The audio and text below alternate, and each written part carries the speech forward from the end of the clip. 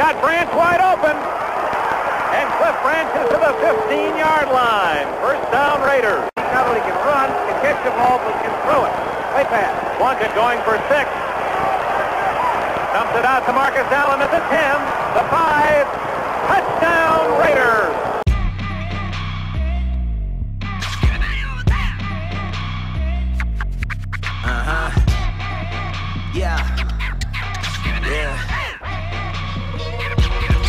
What you wanna do? Act loco. Hit him with the O to the flow that I grew up on. Then I grew up on. I'm funny now, high flow for Homer.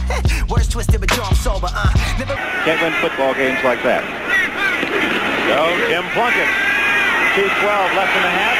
Going for Marcus Allen for a touchdown. 3rd and 5 out of the I formation. The pitch to Marcus Allen. He's across midfield, running the hook at the move he put on Doc Cooper. He could go. Moving like a motor when I bite the floor. And I bet they won't stop. Let me go, let me go.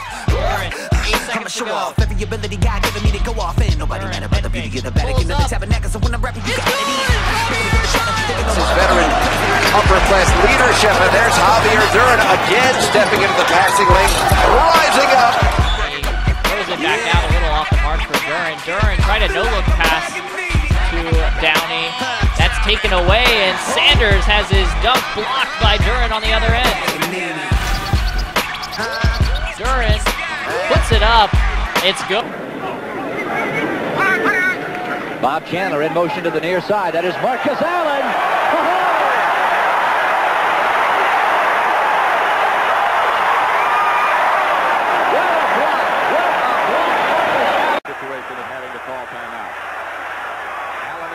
Setback. Plunkett gives to Allen. Room to the outside.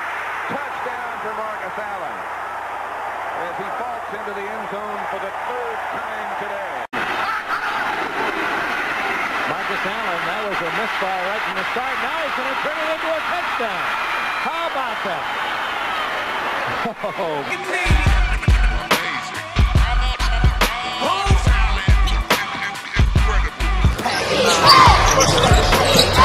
Duren, nice pass down low for Townsend. See what's at stake here when these guys start acting like that.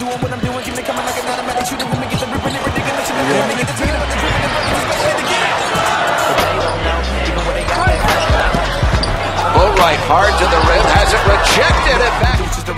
Architectures do what they do, the one they're connected to. With the God that chooses the best. Who is the one you think they reflect? Allen gets the ball. And more. Marcus Allen has just won it for the Raiders. They'll have it. So the former high school quarterback completed 2 passes. I know, maybe they should have played him quarterback. All right, here is Allen.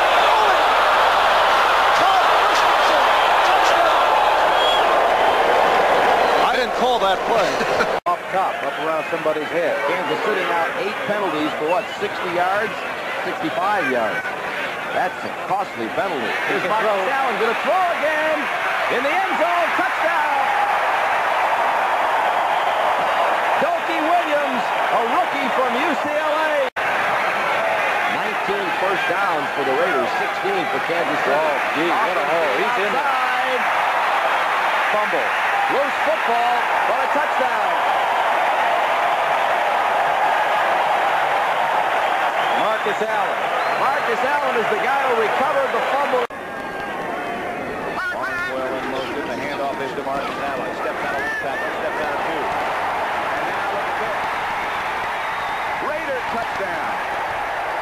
What an effort by Marcus Allen. Wide receivers left and right. Barnwell to the right side, Branch to the left. They need 10, the Raiders do. Touchdown. Duren picks it up, and Javi trying to push the pace. Takes it himself and lays it in. 2-point gain. Comes off the screen as Duren. Double. Almost lost it. Recovered crossover pull-up. I was just going to say,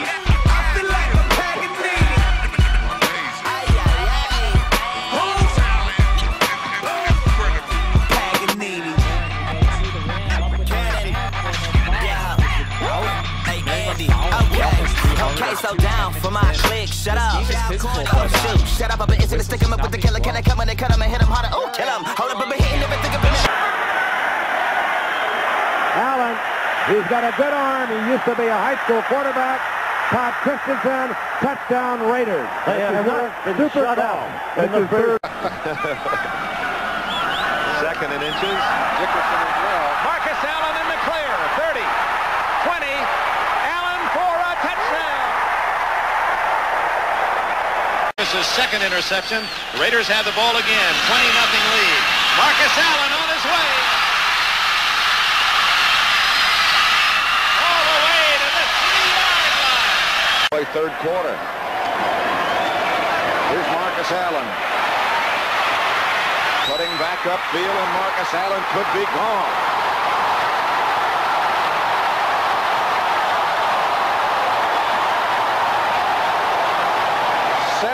Yards for Marcus Allen. And the Raiders are starting to shove this one in the winners column.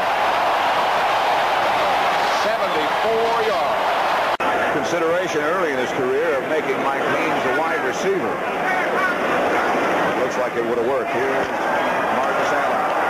Allen cuts back again. Marcus Allen to the 30. Finally out of bounds at the 19-yard line by... He and Wills were fighting for, not realizing the same team. Yale gets the ball. Crossover, step back, Duren, elbow jumper.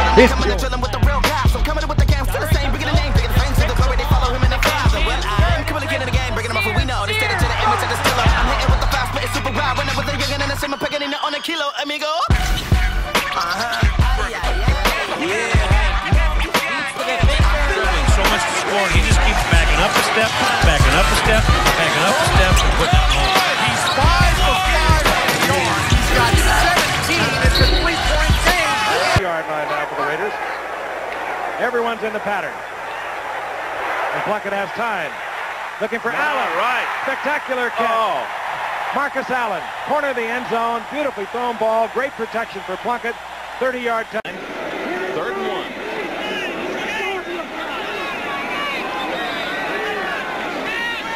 Pass on 3rd and 1. And they're going for it all. Marcus Allen. Down. Nope. Look at Allen. He might go all the way. Marcus Allen of the Raiders has scored again. His 3rd of the game. Oh, Townsend out deep on the left against the 2-3 zone. McLaughlin and Starks at the top of it. Duren steps in her lane. Duren, a runner, makes it.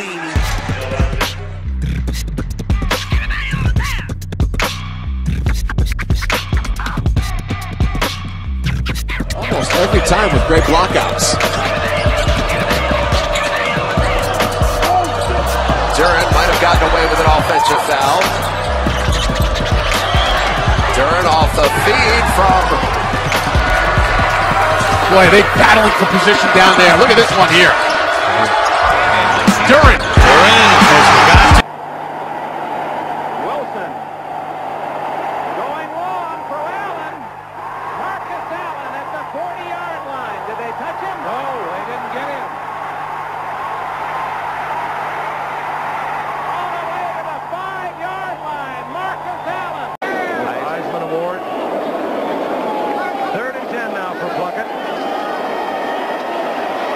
Got a man open. It's Marcus Allen. Allen with a great cutback. There are no flags. He can do so many things. He can. That's why Hawkins and Pruitt. No, it's Allen behind Wilson. Going for Marcus Allen. 25-20, and Marcus Allen has a touchdown. Duren, another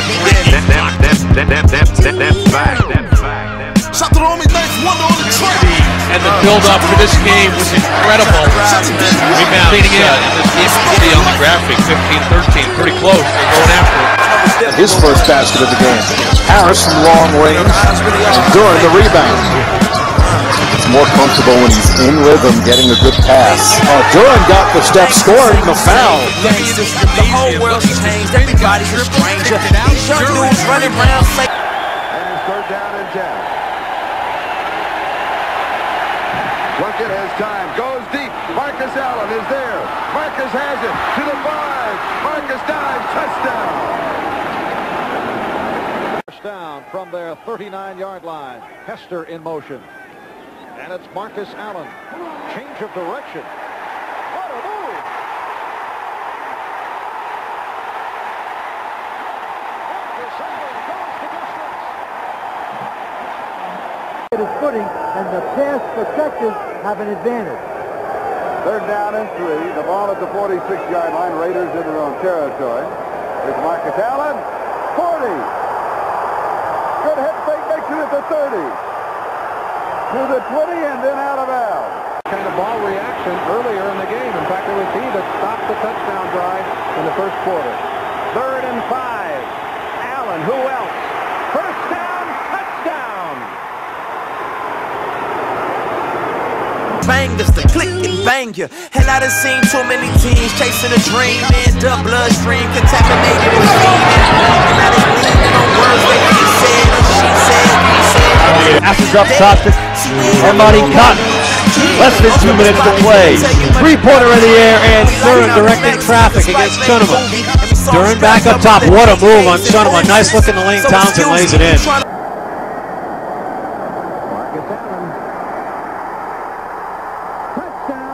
Hawkins and Allen, the setbacks for the Raiders.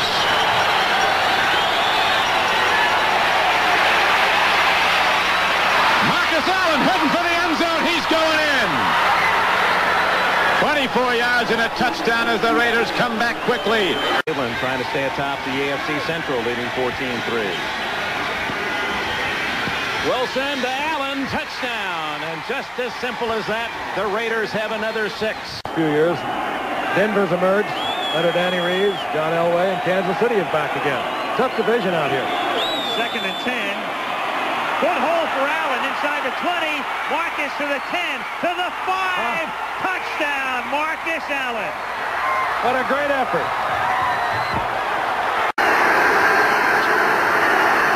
Steve Smith is in there at fullback, and Marcus Allen breaks it. 40. And Gilbert caught him from behind along with Vincent Glenn. Burline with time. Wide open is Marcus Allen. Touchdown.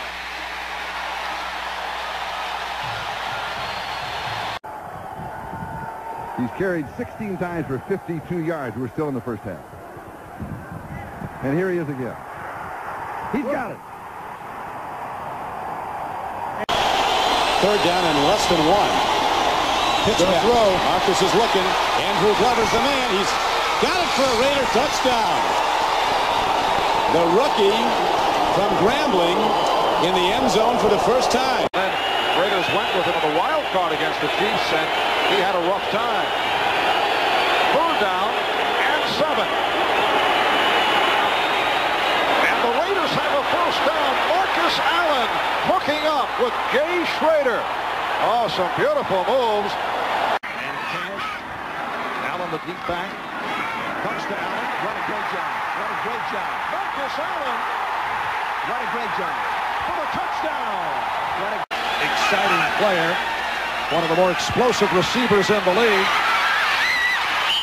Touchdown. Marcus Allen. You got to be able to block the pass rush out and still execute. 1st and 10 for the 30. Marcus Allen inside the 20. He's got one man to beat if he can turn the corner. Touchdown, Marcus Allen. Locker room. Lovely wife Jennifer and son Nathaniel are here cheering him on today on 3rd down and 8. First time he's had to scramble. Allen. Touchdown. Marcus Allen, the veterans. Montana to Marcus. It's not a bad call right now. No timeout for Houston. They give to Allen. He's got the first down. He's got a touchdown.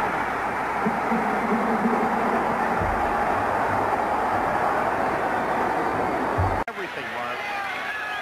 It's a 2nd and 9 at the 36-yard line. Marcus Allen breaking through. Marcus Allen for the touchdown. From Texas A&M, who played well at Dallas. Second and 10. Draw to Allen. Finds a hole. 50, 45, 40. Chased by Lewis, and Albert Lewis gets him down at the 20-yard line. Marcus Allen with his longest run of the season.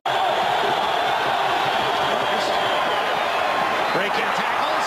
Allen looking for the end zone. Brought down at the 1-yard line. Terry McDaniel saved the touchdown. Down at the 38-yard line. The swing from Bono. Marcus Allen. He breaks the tackle. Down to the 30, to the 20. Puts the speed on, and he was tripped up getting inside the 5-yard.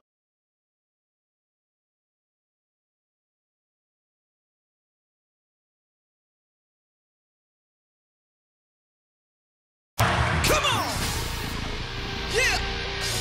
If you want it all back, jump to your feet right now! I want to make sure that you all have some knowledge. Now, one of the top leading, the #1 disease that's affecting you all is chlamydia. Does anybody know what chlamydia is? Brothers, if you're a young man, you got something inside the zipper, and it can be poison or it can be potential.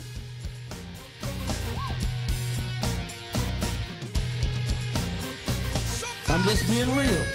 So when brothers act like they're gonna die, you just be like, well, you know, that's gonna kill you. I'm gonna go ahead and let you die because you're about to make history. You're about to make the Guinness Book of World Records, and somebody need to be here to report it. Come on, talk to me, somebody.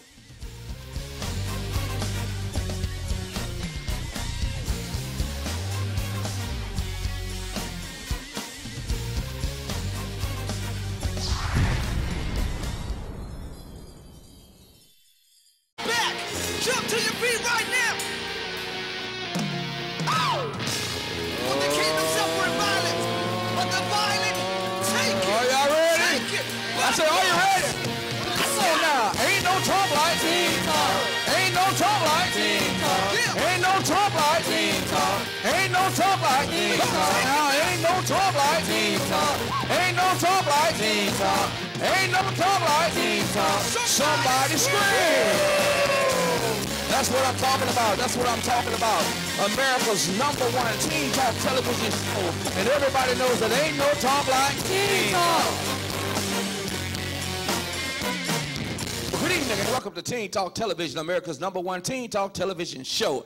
I tell you, we are excited and ignited about a show today. It's going to be a historic show. I am your host and your producer, Pastor Willie D. Brown, broadcasting live at the Faith House Studios. And once again, everybody knows that ain't no talk like Teen Talk. All right, well, everybody just kind of turn to the sideways and look this way. Today we have an exciting show for you. We have some excellent guests. We have one young man that's going to come in. He's off the chain. And we have another Hall of Famer that's going to come in after him. But the first young man, let me introduce you to him.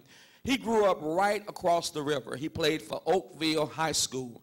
He went from Oakville High School. Now, I don't know if you know about the Ivy League. The Ivy League are schools like Yale and Harvard. Those schools that you got to be real smart for them to even consider you. So he had to be academically able to go to the school, but he was also a superstar in high school, and I mean, he was handling his business. He's one of the most gifted left-handed softball shooters you'll ever see. After that, he left and he went overseas. After he went to Yale, he graduated from Yale, went to play professional basketball for 2 years, and then he came back home and he got married, and now he works for the St. Louis Baseball Cardinals. Teen Talk, put your hands together and welcome Mr. Javier Duren. Welcome to Teen Talk. As I was saying, this young man is a very gifted young man. Matter of fact, when I met him, it was on Teen Talk Television. He came to Teen Talk Television, and he had just went to Yale. And so when he came to the television show, he came, and everybody was, picking his brain about, going to Yale, going to an Ivy League school. Now, there was more than that happened on the show. When he first came to the show, there was a young lady in the audience on Teen Talk show. And when he looked at her, he kind of knew that she was somebody special. So he came to the show. Now, at that time, y'all, she wasn't really feeling him. She said, because, he had the flat top, and she thought he looked like Kid and Play and stuff. But he knew she didn't know no better. So after he graduated from Yale, he went overseas. He played ball for 2 years. It's about growing up. You pretty much, Were you a normal kid? Were you an average kid? Did you dream about going? Basketball hoop and went to Kansas University in Lawrence, their basketball camp. I got up there on a Sunday, and it was my dad, my mom, and my grandmother. They drove me there. And so when we got there, Steph, you know, so how did you battle? But how did you handle it as a young third grader, keeping your head, not to get the big head and get swole, you know? Yeah, definitely credit my mom, man. She tournament, junior varsity tournament. I was a freshman, and we won all 3 games. I had like 20 points, 10 assists each game. And so it was after that tournament, he was like, can't hold you back. All right, I think you're ready. So, but I mean, it really wasn't, you know, any adjustment as far as being on the court. I felt like I was prepared to step in. So once I did, I got past that junior varsity tournament. I think it was a couple games later. I was actually starting on varsity as a freshman, and I was 6'4" now, but as a freshman in high school, I was, I don't know, 5'8". What? Yeah, I was like 5'8", 5'9", maybe 150 pounds. You ate spinach or what? I don't, something happened, man. I'm glad it did. Yep. But I was real small, but I was talented, and I knew that I was talented. So that was the biggest thing, was just me having the confidence to step in and play against, you know, the juniors and the seniors and the upperclassmen, and let them know that, hey, I got as much right to be on this court as you do. But 2 things. First of all, I'm glad you grew, because at 5'8" or 5'9", heaven would not have given you the time of day. She don't like short guys. You can't have no Kirk Franklin in her life, amen, unless he's singing. What? Just a friend. Friend zone. Thank you, y'all. Some good questions. Before y'all get some good questions, one thing I want to point out, what really, you know, besides just being gifted and going to Yale, coming from St. Louis, what really hit home with him was that when he came on the show and I asked him, you know, what's the #1 thing in your life? He didn't say athletics, he didn't say sports, he didn't say fame, he didn't say all-star teams. He said my faith, my relationship with Christ. And that's what really blew me out the water. And I want to say that to you all, because some of y'all right now, you're in school, and, you know, being down with the Lord, and have a relationship with the Lord, it ain't cool. You know, it feel like, you know, you got to be something wrong with you. But I want to let y'all know, he said that on that show. And when he said that on the show, the young lady that he married is my goddaughter that I had since she was 5. And so when he said that, I was saying, man, I hope that my goddaughter marries a guy like him. I didn't know it was him, but I said, I hope that she marries somebody like him. Now, when he went to college, most colleges you go, they got all the fraternities, you know, the Omegas, the Kappas, the Alphas, the Sigmas. They got all those fraternities, the Greek organization that you can go to. Well, when he gets to Yale, him and some other Christian brothers, like, where the Christian frat at? Why come there ain't no Christian fraternity? So, you know what they did? They went out and started one. There's a Christian fraternity at Yale now that him and 7 other brothers went out and started. So don't think when you go to college, you just got to fit in. You just got to do what everybody else do. If you stand for something, then people will follow you. Dr. King say, you don't stand for something, you'll fall for anything. And so I just want to say that to you all, because I know that when you get in school and stuff, if you go around there talking about, what's the #1? You're on Channel 5 or Fox 2. What's the #1 thing? You say, my faith. Man, you said your faith. Man, you're a punk. How you talking about your faith? You should have said the gals, man. You should have said the gals. No. I want to let y'all know he's an outstanding young man. He met an outstanding young woman, and now they have an outstanding young marriage, and both of them work for the St. Louis Cardinals. So if I ever need to borrow something, I know that they load it like that. So ask some questions, y'all. Give me some questions. Who want to go first? Ask them a question about it. Don't y'all all bummer? There you go, Keith. Was Ivy League school always like in your dreams? Like some of you, that's somewhere where you wanted to go, or you was just going with it? That's funny. I get that question a lot, man. And another question similar I get is, you know, how do I get to an Ivy League school? How do I get to professional basketball? Honestly, growing up, I didn't know that I wanted to go to Ivy League school. I didn't even know, there was a point in my time where I didn't know if I wanted to play basketball at the next level. But what I did do was that I always did well in school, and I always worked at basketball the hardest that I could, so I could have those particular opportunities.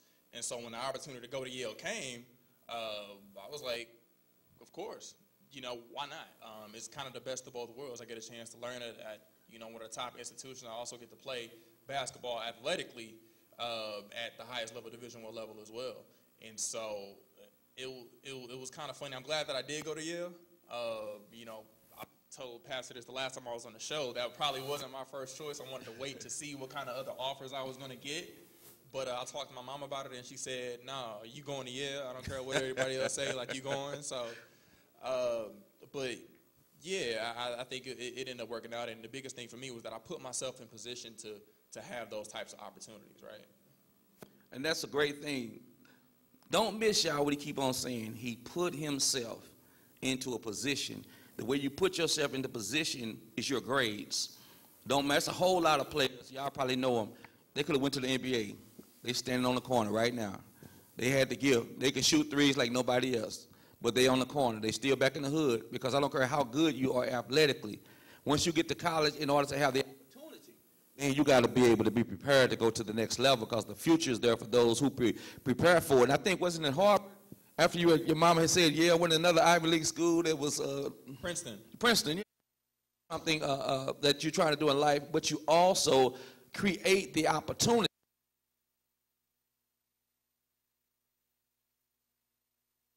That was firm in their belief, firm in their faith, firm in their ability.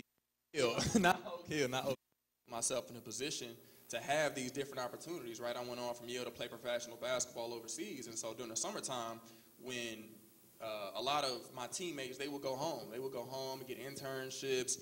Well, I would stay at Yale and train. So I was on the weight program, and I had access to the gym all day. And so I got a job at the golf course doing groundskeeping work. So I was like cutting grass and doing that stuff. So I would work 8 hours. I think the hours were like 5:30 to 2.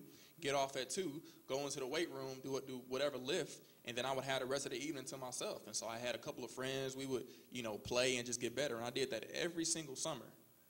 So I didn't do internships. I didn't do any of that stuff. And again, man, just put myself in a position to play professional basketball if that was what I wanted to do. And then academically, man, it was just taking advantage of the opportunity. He said it best. I mean, having a degree from Yale speaks volumes, man.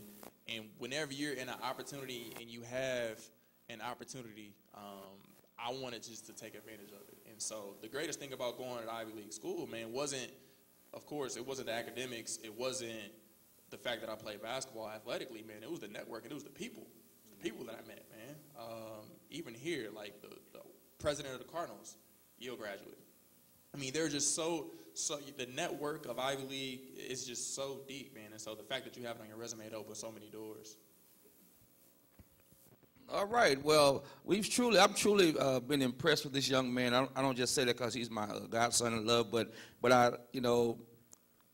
to admire somebody from pretty much, like I said, as a freshman. And one thing about it, I've always had, incomparable respect for you.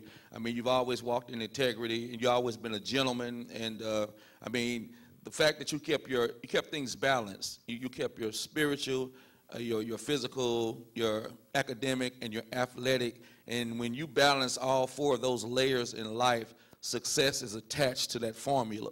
So once again, thank you all so much. He was the man. But he just waited till he got his opportunity. Just make sure that you're in a position to excel. You're in a position to put yourself in a position to be all you can be. So once again, Javier, I'm proud of you, man, and I thank you that you give back. A lot of athletes, man, it's all about them. I got mine.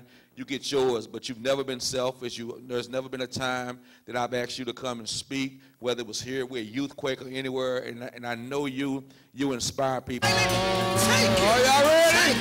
I said, are you ready? Come on now. Ain't no talk like team talk.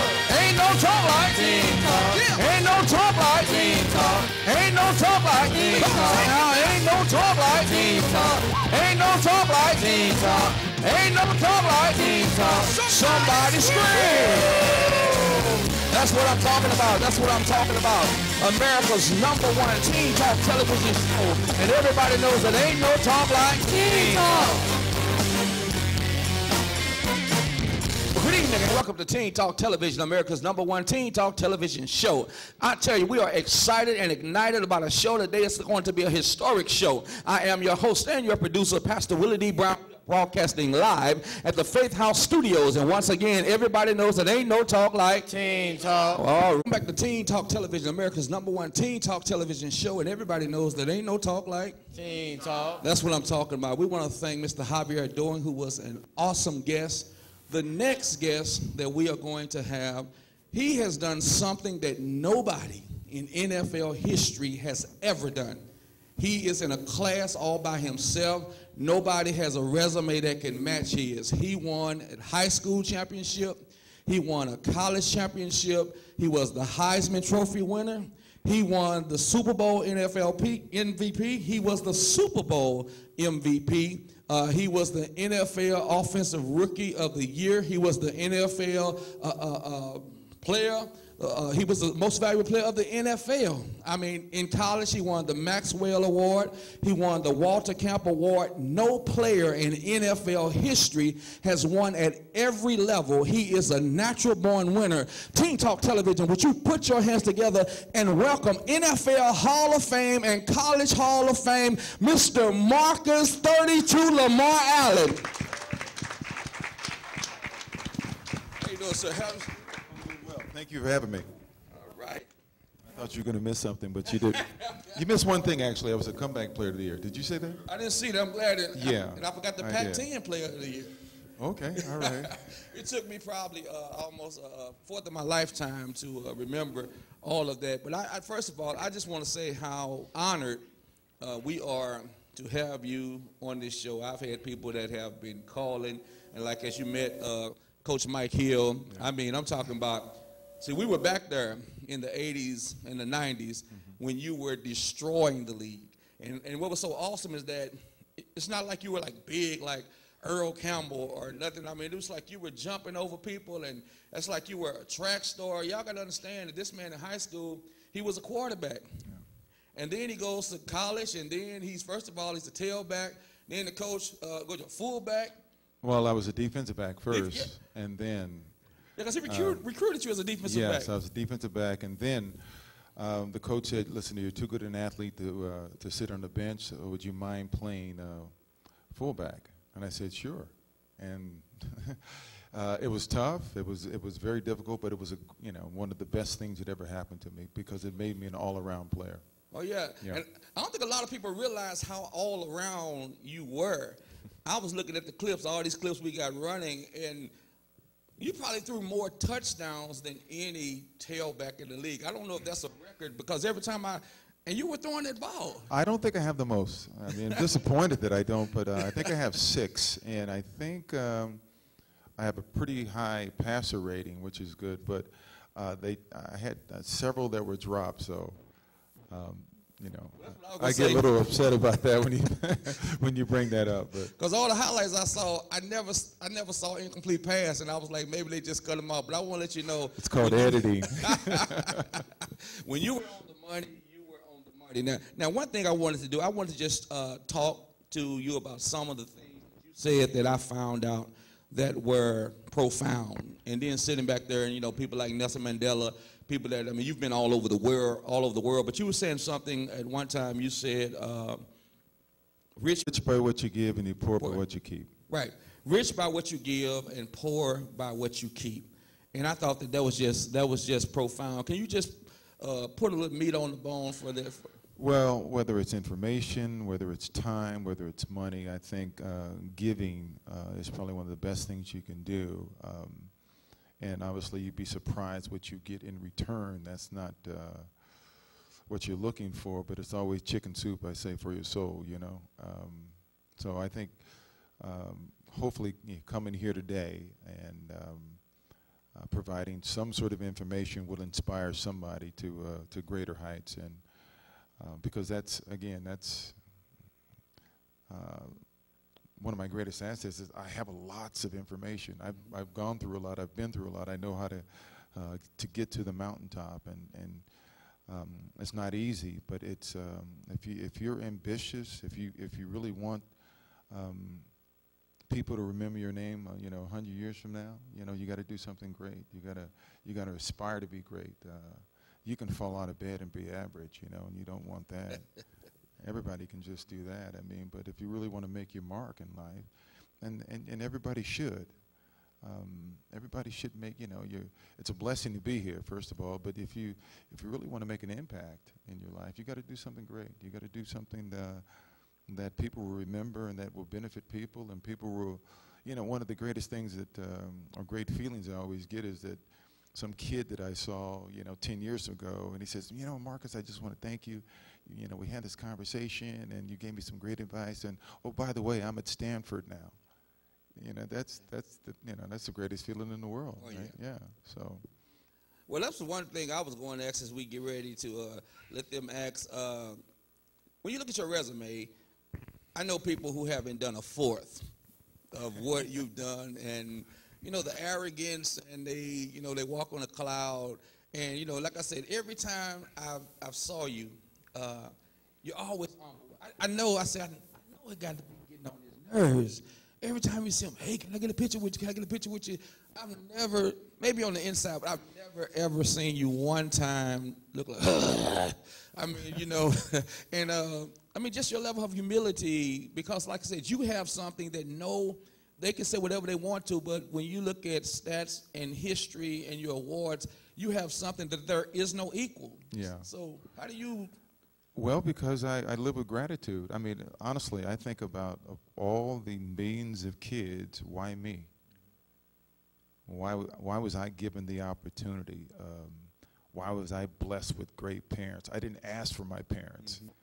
My parents, I think, in June, will be their 61st, anniversary. Awesome. So, I'm not saying this because I'm in church, but the grace of God. Yeah. I mean, really, when I look at everything, I was blessed with great grandparents. I was blessed with great coaches that always taught me life lessons and stuff. And they knew I was ambitious, and they knew I wanted to go someplace, and they knew that I loved what I was, doing as far as sports. And so I always had that village around me and stuff. I always said, why me? Why was I so lucky to have all these things? And so when you think about it, it is humbling. Mm-hmm. It is something that you got to say, I'm thankful. And so I walk with gratitude, and I've never thought that I was different than anybody else, other than I just have this, athletic skill, but I'm not different than anybody else and stuff like that. I mean, I do all the things that other people do and stuff like that. I'm no different other than just the sport that I play and stuff, and trying to really sort of maximize that. So I got a question. What is the difference between, and I'm saying for these athletes that's watching the show, what's the difference between being confident and sure of yourself as opposed to being cocky and arrogant? The reason I ask that is because I know in your junior year, and you went to the coach, and he said, let's talk about what you want to do next year. And you said, I want 2,000 yards. You're like, come on, Marcus, let's be for real. I mean, you're like, I am for real, and you got 1,500 yards that year as a junior. Yeah. And, but I mean, you were confident. It's like you knew the gift that you had, and I'm just trying to get them to understand you don't have to minimize yourself just because you're confident in your ability. You know what I'm trying to say? Just trying to get what's the line between? The one person I always grew up admiring was, and the only autograph I ever got, guys, was Muhammad Ali for me, right? And I loved how, how he backed up everything he said. But at the same time, I mean, I admired it, but it wasn't me, right? And my dad always had these words on the wall. He says, be careful the words you use. You may have to eat them one day. So I never did a lot of talking, right? And so I let my actions do the talking. And I just always felt like I was confident because I know one thing. I put in the work. And I always tell people, they always see us standing up, getting, at the podium, accepting awards, but very few people see how hard you work. And I was like wearing combat boots, running up hills. I was pushing cars. When all my friends were hanging out and stuff, I was working. I was working on my skill. I was trying to hone my craft. And I always say free lunch costs $1.99. I mean, there's nothing free in this world. If you want it, you got to go get it. and you got to work for it. And the W-O-R-K word is something that we hear, but again, I mean, all that you're watching right there, since I was a kid, that's what I did. I would go out in the, we lived near a canyon, and I would go out and run and you know, come up to a tree and make a move and go down there. I've been doing that my whole life. So it's not, you know, you said it happened, it just happened, but I think I put in work for a long, long time. So that's a manifestation of all that work that I put in. And that made me very, very confident. But yet I wasn't the one that talked about confidence. So, well, I hope y'all are hearing that about putting in the work. And I grew up with JJK. You know, we come from the housing projects down there in East St. Louis. And one thing about it, Jackie always said she was going to the Olympics. We'd be like, girl, you ain't going to the Olympics. You're going to be here with everybody else. She always said that she was going to the Olympics. We go to McDonald's, you know, we up there, give me 2 double cheeseburgers and extra fries and stuff. Jackie would get a fish and a water because she took care of her body. She knew that she was going to the Olympics. And I'm pretty sure you know her first race. I don't know what's wrong with this mic. Her first race, Jackie Jonah Kersey, the world's greatest female athlete, got dead last. Now, she could have gave up. She could have gave up. And we didn't have some of the facilities. In East St. Louis, we didn't even have asphalt. We had the little stuff that you run that it's like if you were super bright by the time we got to the end of the race because it was like dust. Right. And so we running on these cinder tracks, but you look at where she went, so you have no excuse not to excel because you got to put in the work. And when he said he wanted 2,000 yards that next year, and the coach had doubts, it's like you never had a doubt. You went out there and give me another mic, because this is I want everybody. You never had this. I want everybody to hear what you're saying, but like you said, Edison, but you never ever you never ever had doubts, and that's what I want them to understand, that he went. Now, when you were younger, when did you know that you were somebody special? When did you just that day? Can I address that yes, first, sir. and then I'll go back to what you guys? I played tailback. I came in as a defensive back. Then they moved me to fullback, and that's not really learning how to play running back. You're just a blocking back, right? And so they've moved me to tailback that my third year there, and I gained 1,500 yards, and I didn't know what I was doing. I just did it, just trying to run hard and trying to be as physical as possible. And then I worked even harder during spring camp. But what I learned was the intellectual part of the game.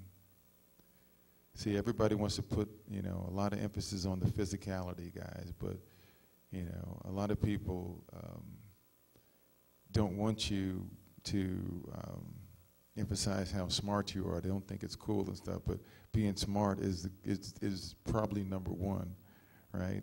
And so I learned everything about the game, everything, right? I was actually a quarterback playing tailback. I knew what everybody was doing on the line of scrimmage. I knew what the defensive players were doing. So just as a result of certainly hard work, but because I knew what I was doing, again, I want to emphasize this, because I knew what I was doing, right? I gained 700 more yards, and that was just the mental aspect of that. Now, going back to what you said earlier, guys, Jackie wasn't the only one. And I'm a firm believer, guys, that you become what you expect to become. All right? At 10 years old, guys, I made a decision of what side of the television set I wanted to be on. I said, I want to play and not watch. And I did everything to that end. Guys, Jackie, and talking about the Olympics, guys, at 11, I said I wanted to win the Heisman Trophy. Awesome. I even had a speech. No, serious. I mean, it's awesome. Not a profound speech, but you look in the mirror and say, I want to thank everybody. I want to thank my parents. I want to thank my teammates. That's what you do at 11. That's what I was doing. So I say to myself that it's not a mistake that I won it. I mean, I put that in motion, and I worked towards it a long, when I was young. So there's a saying, guys, that I always say, he or she who knows not where they're going, any road will take them there. All right? Good. The first thing you got to do, in my opinion, is decide what you want to do. All right? And then you got to go after it. You got to gather all the information that can make you an expert in whatever you want to do. And then you got to go after it with all the vigor and all the enthusiasm you possibly can.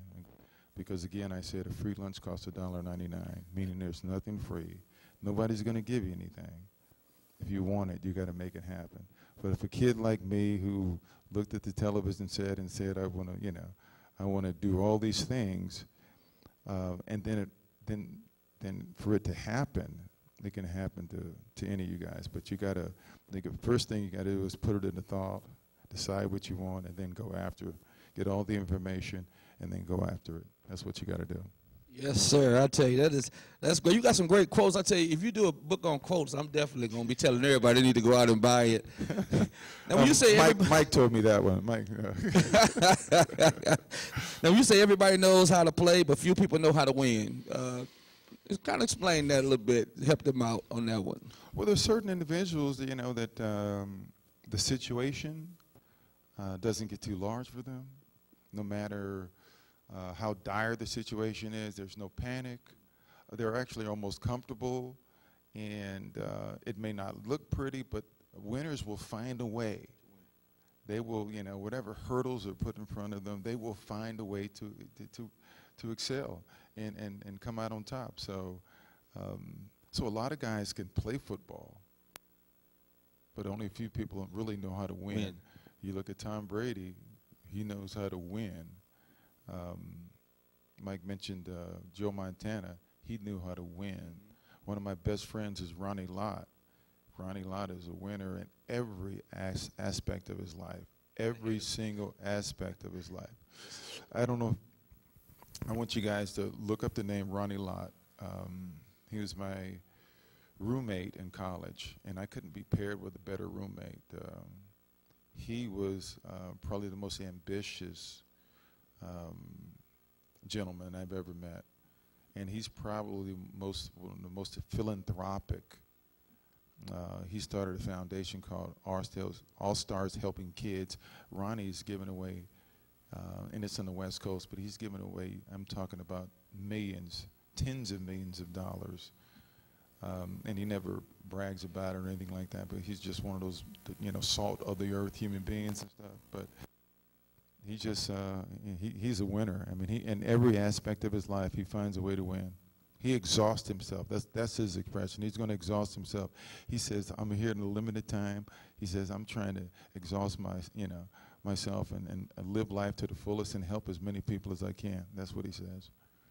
All right. And everybody that I knew like Ronnie, I just know him as a hitter, but I'm glad you mentioned that because I remember him knocking people out into the next week. Completely different guy off the field. Completely different. Yes. Now, in practice, he played USC too, right? Yes. Now, he didn't hit you in practice because you were roommates. He would kill me at practice. Oh, gosh. Okay. Yes. He actually made me a better player. The one thing, competition and I think, do you guys remember Allen Iverson?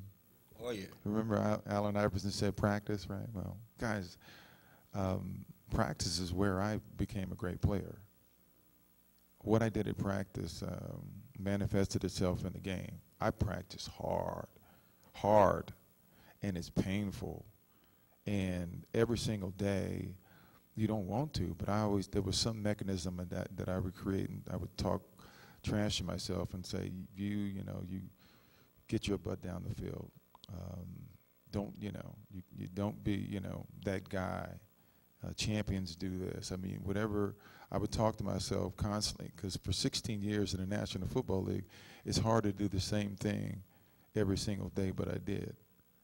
And that's what got me to that pinnacle and got me to attain all those trophies that you mentioned. So. That's awesome. Like you said, it's the difference between good and great. And I tell you, we're just really blown away. I'm gonna let you guys ask some questions. I do want to say. Can I say one thing to the yes, kids? Yes, sir. You say it. Hey, good players tell everybody how great they are. Great players, everybody tells them, right? So when you get do you get it, man? Good players tell people how great they are. Great players, everybody tells them how great they are. So don't be that good player and telling everybody how great you are when you're really not that great. So, right? And as great as he is, I just found another talent. This book of quotes by Marcus Allen. I'm telling you, that's going to be a bestseller. You're going to knock Michelle off the top. No. So I know you all got some questions, but I do want to say thank the adults. You know, people would call and say, I'm not a teenager, but can I come? You know, that's my guy. Like the lady out there, she came with her Kansas City jersey on, and you know, Mike, he modest, but you know, like I said, when Mike was in high school, Michael Hill was probably the greatest naturally gifted running back in the region. I mean, probably in the Midwest. But we used to always call him Little Marcus Allen. So when I went on Facebook, he said, "Hey, can I come?" I said, "Of course you can come." Now, I called 2 days ago. He said, "Man, I can't even sleep. Man, I can't even sleep." So I'm glad he can sleep now. Man, why you want to embarrass him like that, man? Come on. We go way back. I remember Mike when he was a little guy. But a lot of adults that came out, they just, you know, you're our generation, and I just want to let you know, I don't care who came behind you.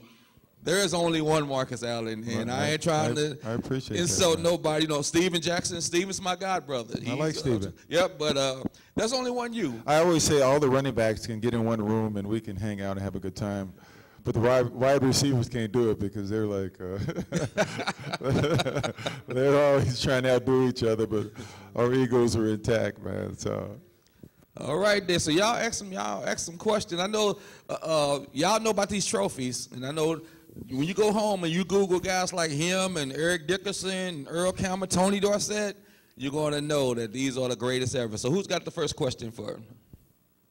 Okay, Keaton. With all this success, how did you stay humble and eager to keep going and be consistent? Because I wanted to be great. I just didn't want to play in the National Football League. I wanted to be remembered. I wanted people to remember my name 150 years from now. I said 100 earlier, but I wanted to do something great. To me, I wanted to honor my parents. And honestly, at the end of the day, that has been the most important and the driving force because I got incredible parents.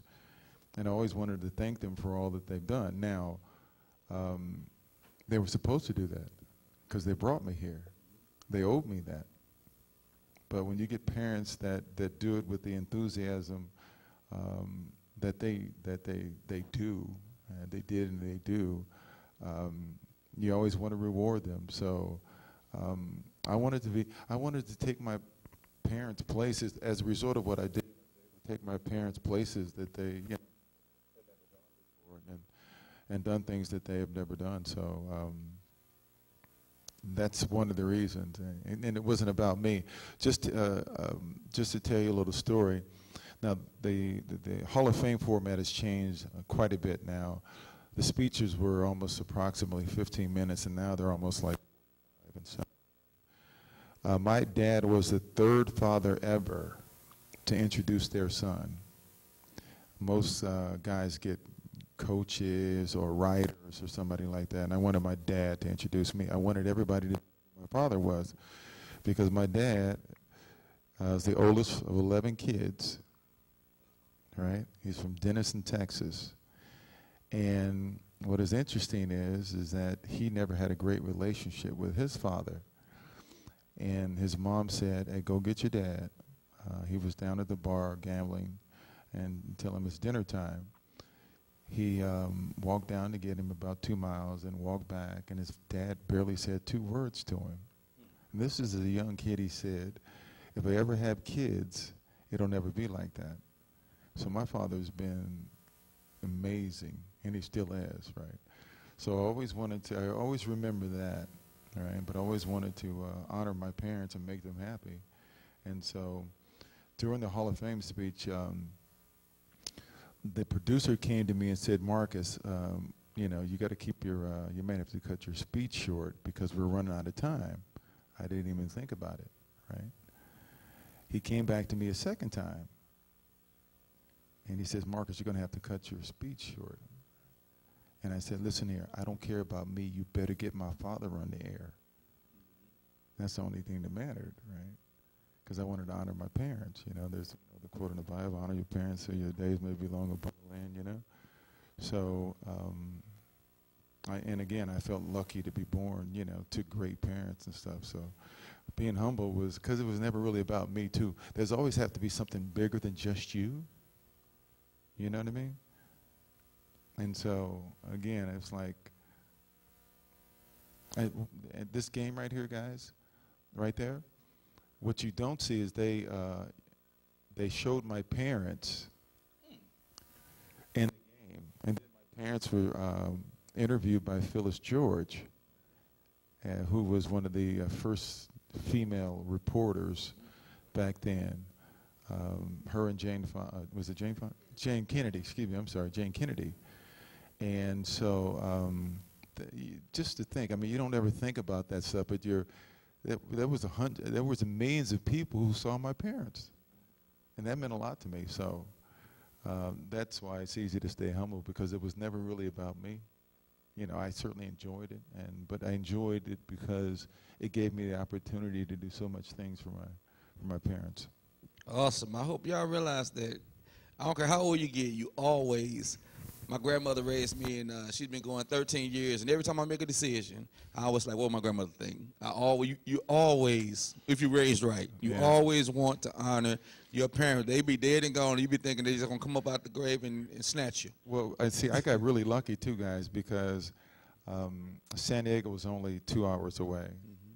And so they would come up for all the SC games, and then I got drafted by the Raiders.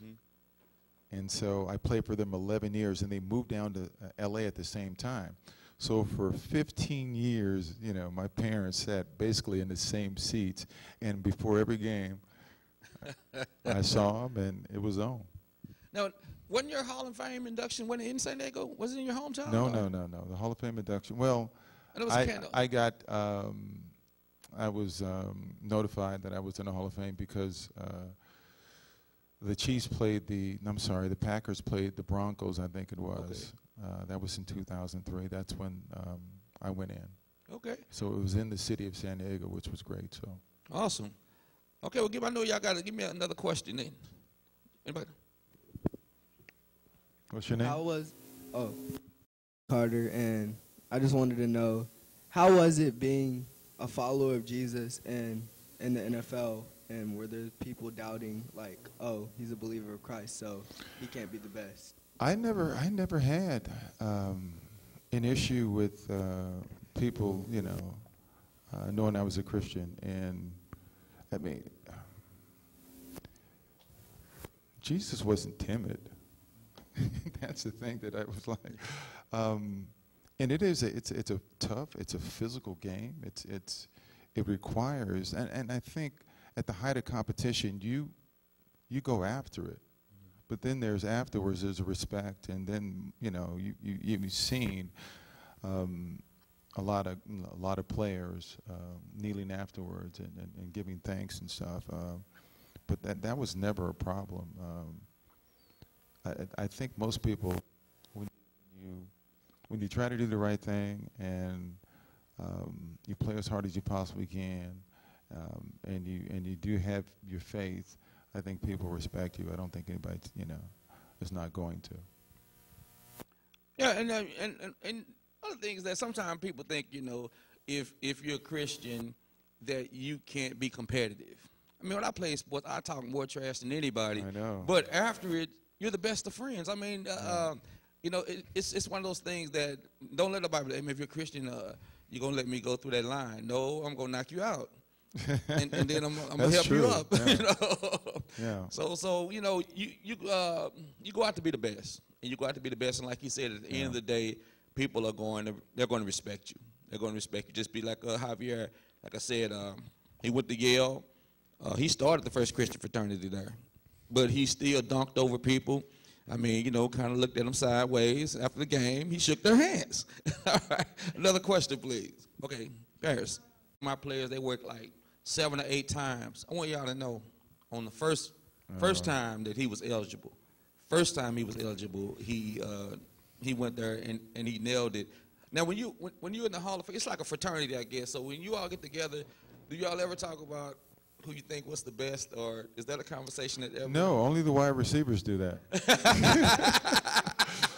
Only the wide receivers do that. We don't. All the other positions, we just have a good time, but they're sort of jockeying, and it's kind of funny. We we laugh at them quite a bit and stuff, but most of us, we get along. We respect each other and stuff, and it is it's a challenge. For a lot of us younger players to see the older players that have been in the Hall for many, many years. The game has clearly changed, guys.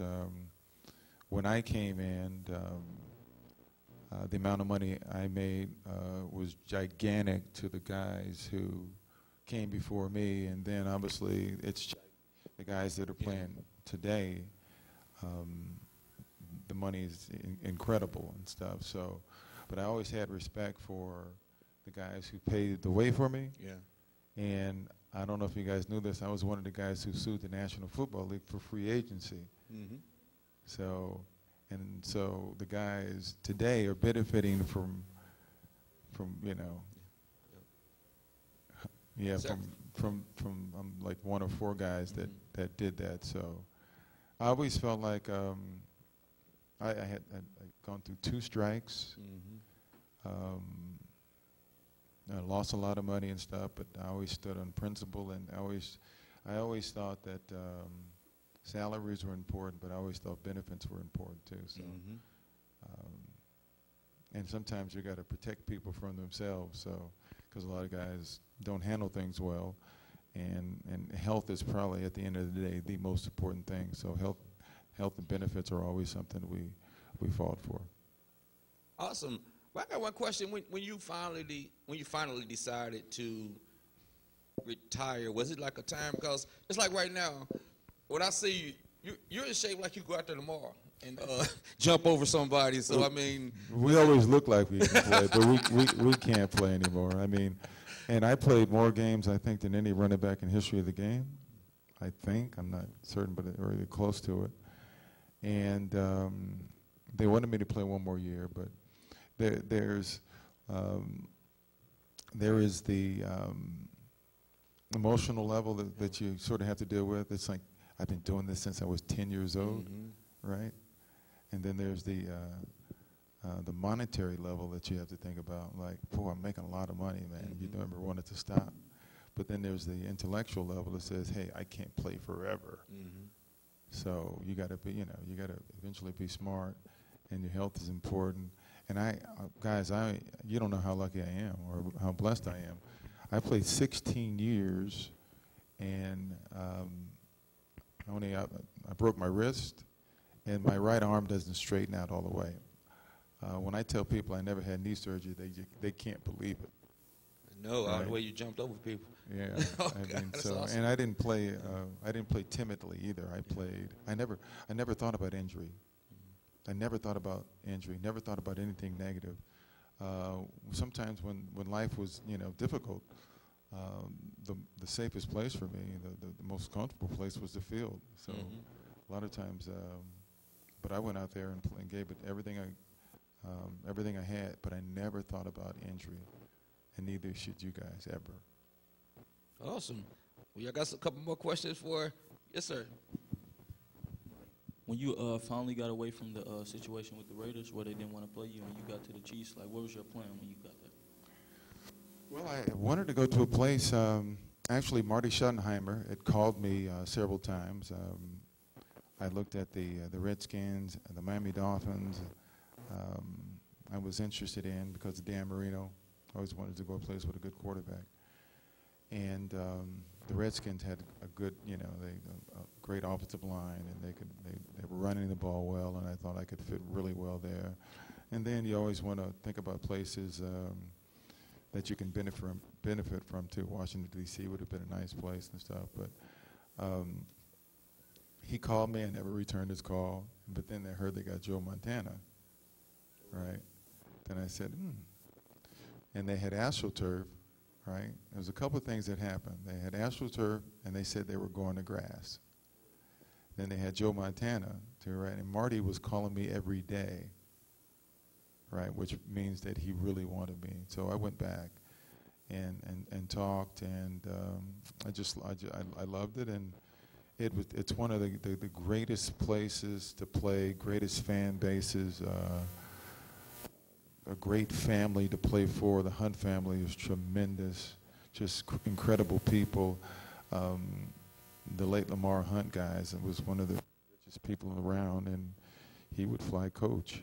I mean, you would never know he had money and stuff. He was just one of the more humble people. I remember him coming down the elevator, walking into the locker room, and one of the guys with the yellow jacket didn't know who he was, and he said, "You can't come in." And he didn't say, "Are you crazy? I own this team. What are you talking about? I can't come in." He just walked around to the other door. He was just that kind of guy and stuff. So it was great to play for them. And my one regret is that we didn't bring them a Super Bowl. We got close, but close is no cigar. You recording that? Oh, yeah. It was Buffalo. We were actually playing really well, and Buffalo at that time was one of the toughest places in the world to win at. And we were doing extremely well until Joe, he got knocked out. He got hit, and it was very cold. And it's on, I think it's AstroTurf, and on AstroTurf, the ground is even harder. Yeah. It's like cement, so his head hit the back of the turf, and like a boxer hits the canvas, you know, he was out. And then it went downhill from there. So. Oh my goodness! Well, anybody else got a okay? Get past like playing behind somebody. Like, how did you get past that obstacle? It wasn't easy. It wasn't easy because the owner and I didn't get along, and let me say now that his son and I are, really close friends, and it challenges you as a person. And I was talking, I think, Mike, about this earlier, that I was always a good teammate. I won this award. It's called the Commitment of Excellence Award because I was a great teammate, voted on by my teammates. And I won the award one year when I didn't even play, because even though I didn't play, I was encouraging everybody else to play well. And I said this before, it was easy for me to just go isolate myself and be quiet and stuff like that, but I never did. And especially when they bring somebody in to take your place, I never wanted to be that teammate that would not give him all the information that was necessary for him to play well, because if we lost and he didn't have certain information, I would have felt bad about that. So it was just, it challenges you as a person. I always think about just doing the right thing. What would you want somebody to do to you if you were in that position? You would certainly, a lot of guys don't know the plays and stuff, but you have to tell them the plays and make sure they look out for this and look out for that. And regardless of who they brought in, I guess the real testament is that we're all friends. We're all friends. Bo Jackson, Eric Dickerson, Roger Craig, we're all friends.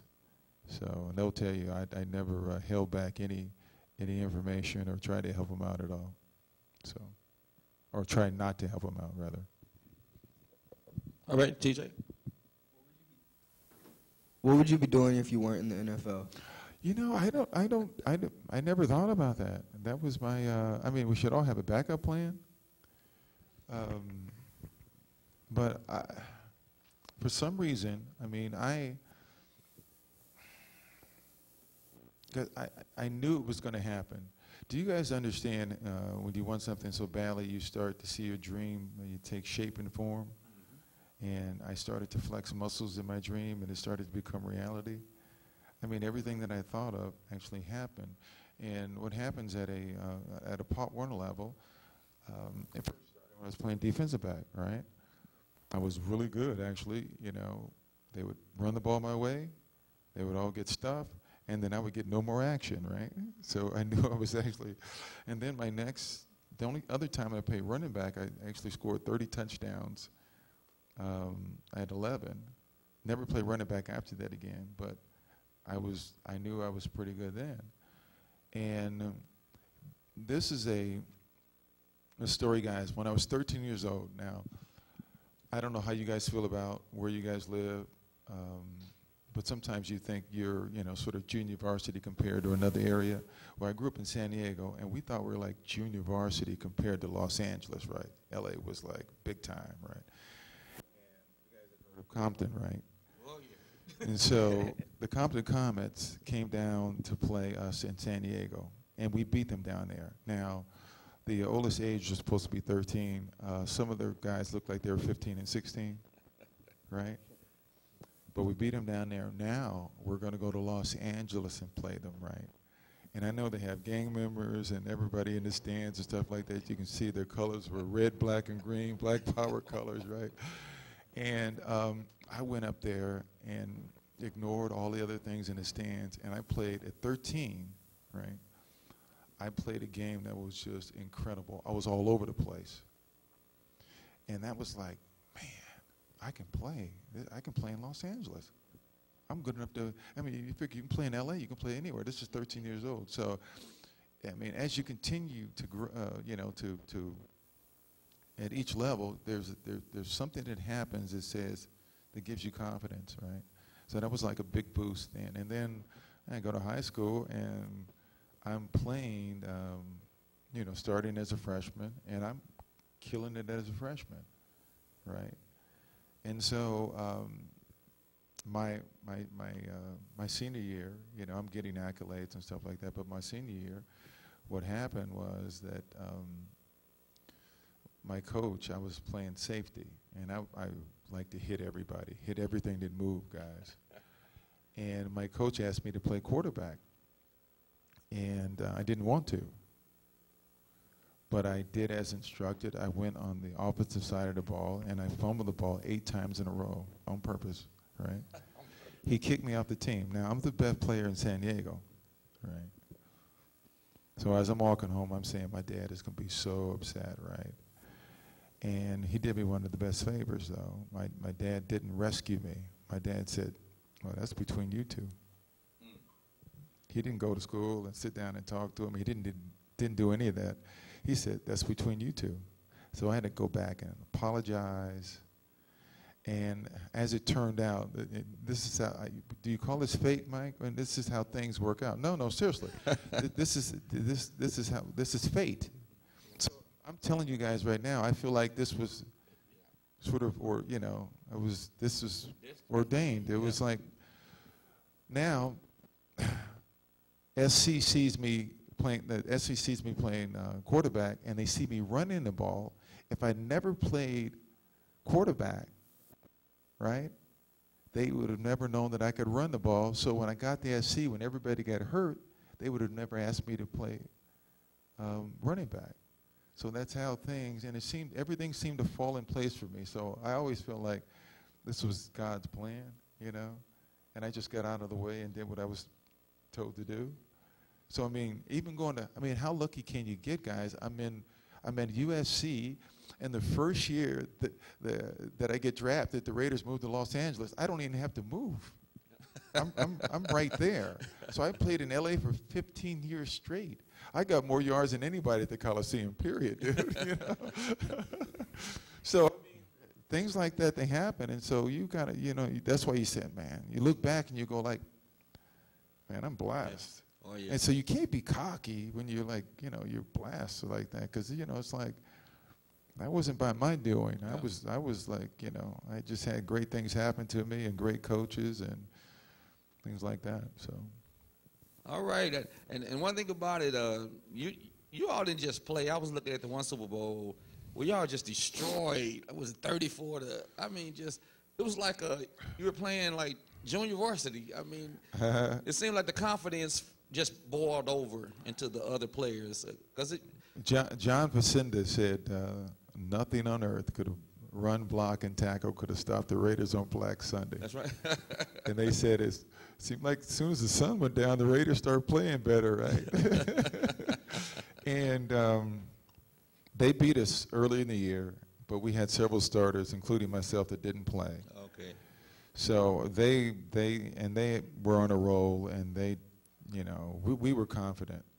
We were very confident that we were going to win. It was just going to a matter of how badly. So. Well, that's awesome.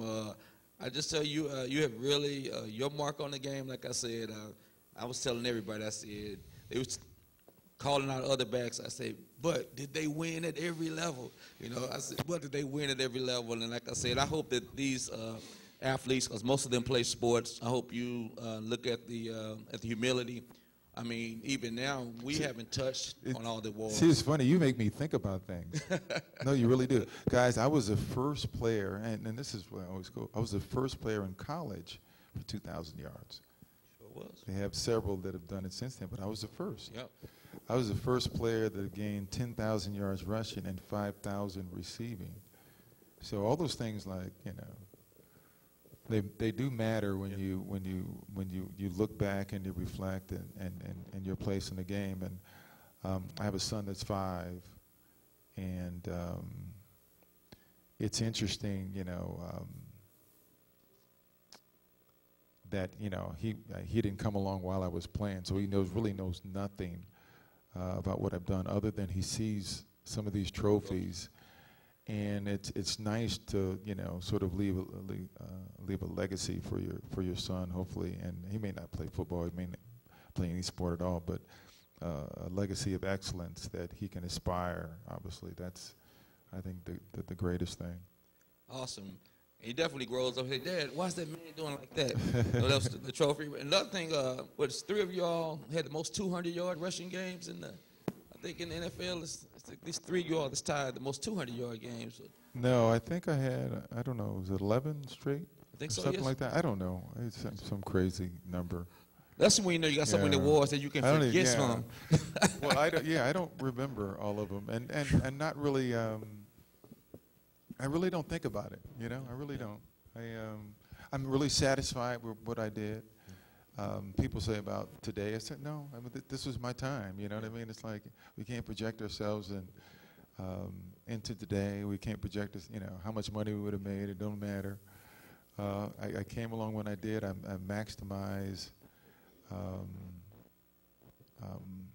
my opportunities and try to make the best of it. So. Okay. Well, I got one last question where I say the clock on the wall says it after all. With all of your knowledge of the game, now one thing, there's a coach in this area. I don't know if you heard about Coach Bob Shannon. He was a legendary coach and just won championship after championship. Matter of fact, Mike played 1 year and he transferred, and had he stayed over there, then Mike would have had that championship trophy. I told him, I said, Mike, stay at East St. Louis, and he went over to the other school, but he did his thing over there. But he used to always say, your smartest athlete, he would take the quarterback, and he said the quarterback is usually the best athlete on the team, especially those that, like you say, get the intellectual part. So with all of the knowledge and the intellect that you learned of the game, have you ever been tempted or teased to coach and to plant that into younger players? Not professionally. I'm not I like time management, and I don't really think living is going to work at 6 in the morning and staying till 2 at night. Especially when I always say, why are those guys staying up there all those late hours, and we're playing, and we're going home at 5, and it just doesn't make any sense. And but I always like to give information. I've always said that I'm willing. I don't try to project myself on, into situations and stuff. But if somebody wants some information, I'd be gladly to give it. So. Okay, because I was wondering. I think Magic was saying that when he was coaching, these athletes today, you know, on the cell phones, and you know, they just, you know, just kind of don't take the game serious. And I was just wondering, was that maybe one of the reluctances too, just kind of some of the modern day athletes? I'm glad I didn't come along in this era and stuff. It's a challenge. Yeah. You know, I always thought that if you played well, you're going to get followers. Mm-hmm. It seems like people are doing things just to get attention and to get followers. I don't want nobody to follow me other than, you know, if I play well, people are going to follow me, right?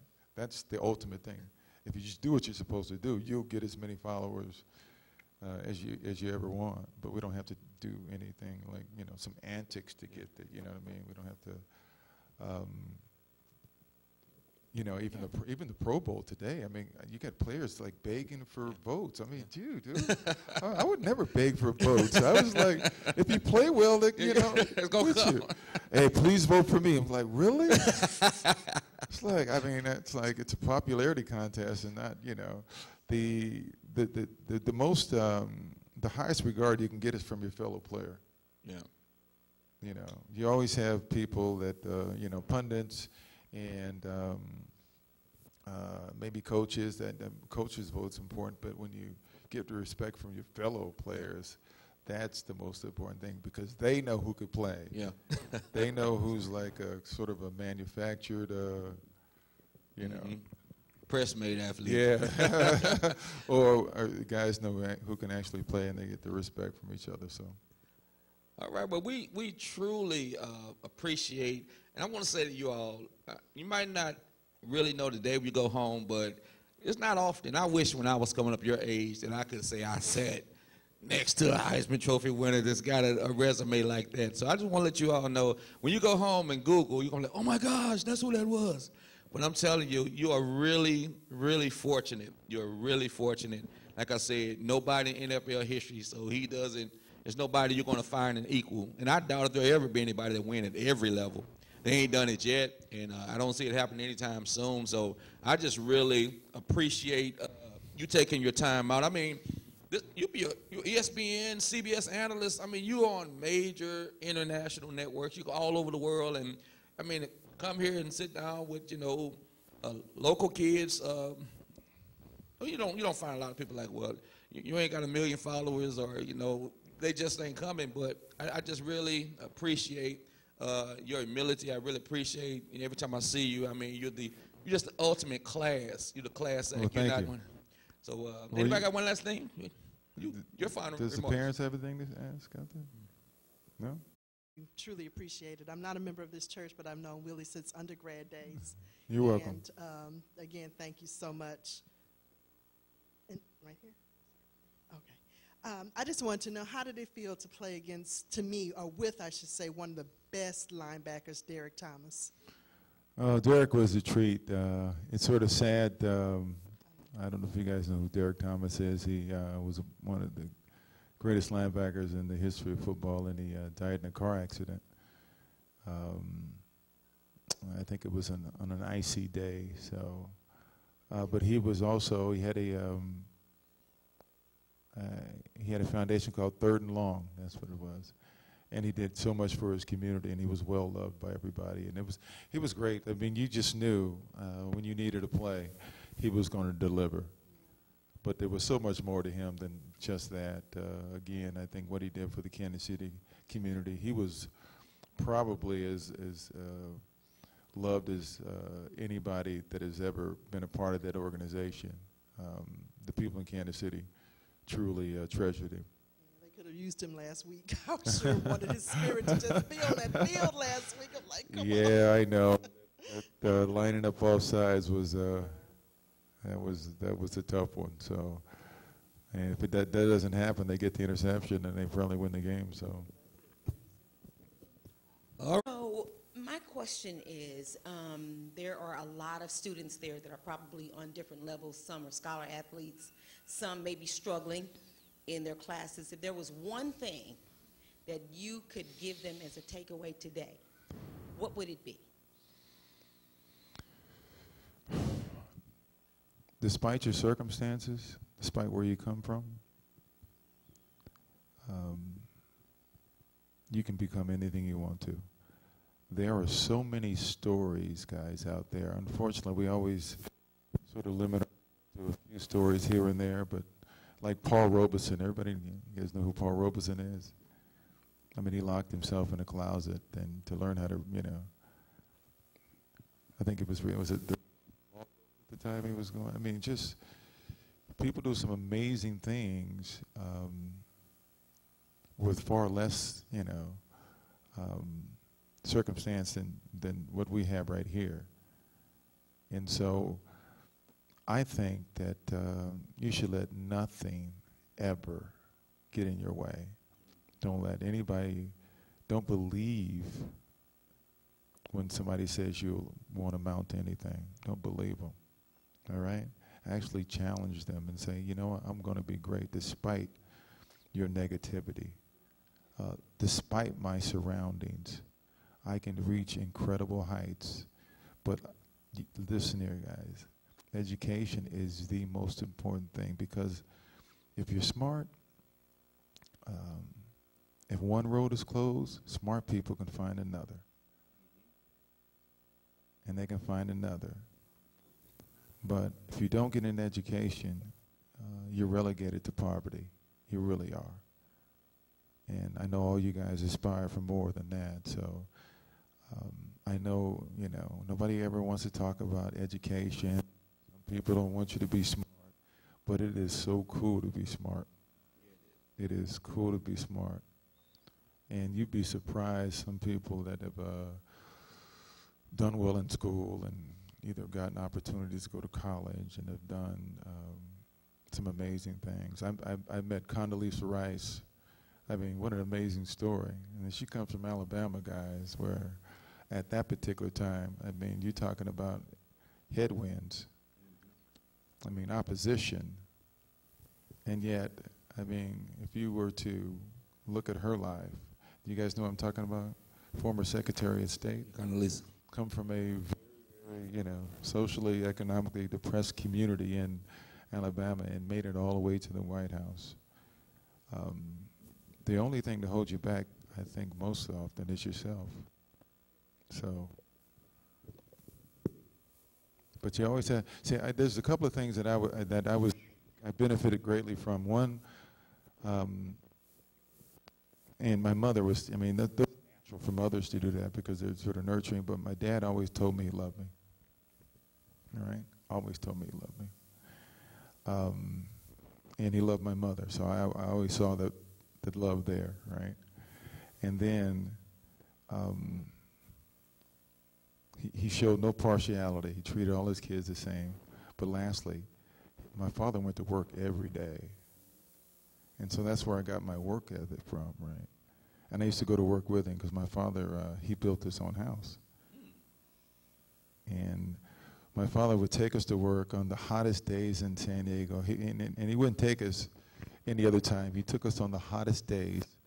And he said, guys, do you guys want to do this or go to college? And all of us said, we want to go to college. So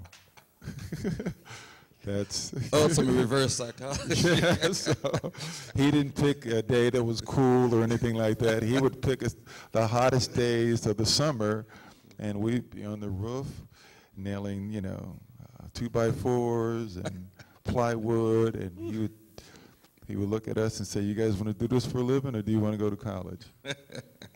Go to college. And guys, I was the big man on campus. I was the best player in San Diego. Best player in San Diego. I had to be home by 12, dude. That's right. Curfew. Yeah, I mean, nothing, and I had to do, if I didn't do well in school, no sports. So, but I always wanted to be, the people that I admired the most were always very smart people and very courageous people. Those are really the two traits that I always admired.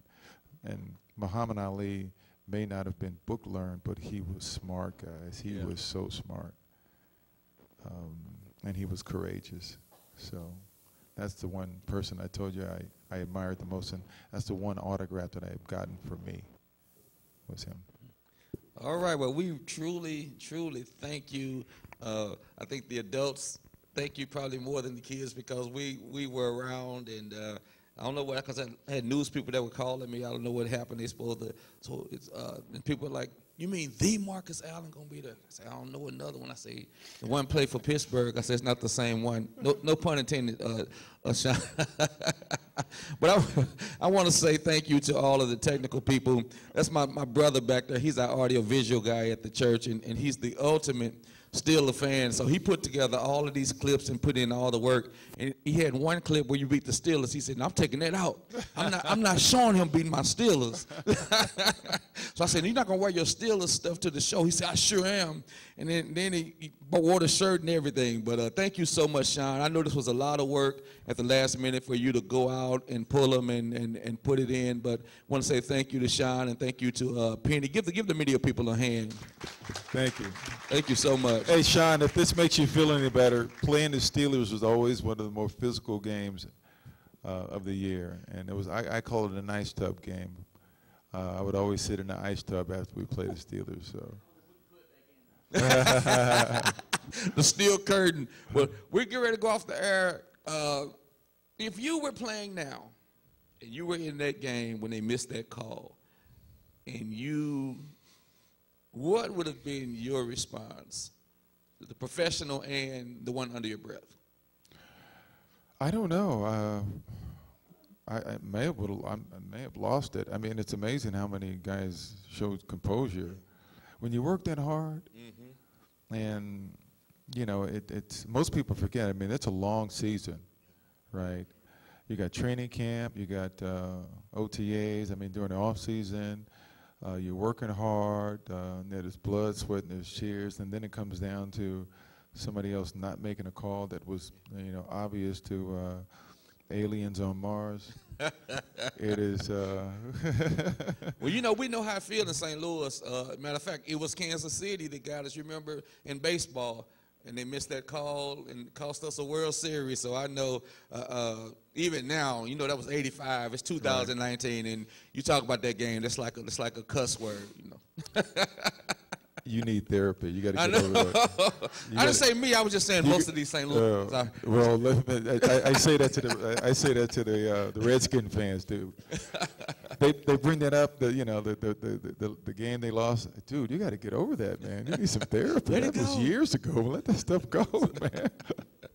Well, thank you so much for coming, and you really have helped all of us. You have great wisdom, and I tease, but your quotes are off the chain, and that is really something that you really ought to consider, because I mean, you need that wisdom and those good quotes that really challenge your mind and make you think. And I love a great thinker, and I love somebody who's intellectually astute and doesn't mind sharing that. So once again, Teen Talk Television, America's #1 Teen Talk Television show. This is the ultimate show. It's only once in a lifetime that you get somebody that can be compared to nobody on earth. Now, we were talking about higher, that'd be different, but on earth, there is nobody that's equal to this man. He's one at every level. He's still humble. He's still willing to share. He's still willing to give back to the community. So one last time as we go off the air, give a hand to this man who is second to none, Marcus Lamar Allen, number 32 for the Oakland Raiders, and he is retired, number 33 for the University of Southern California Trojans.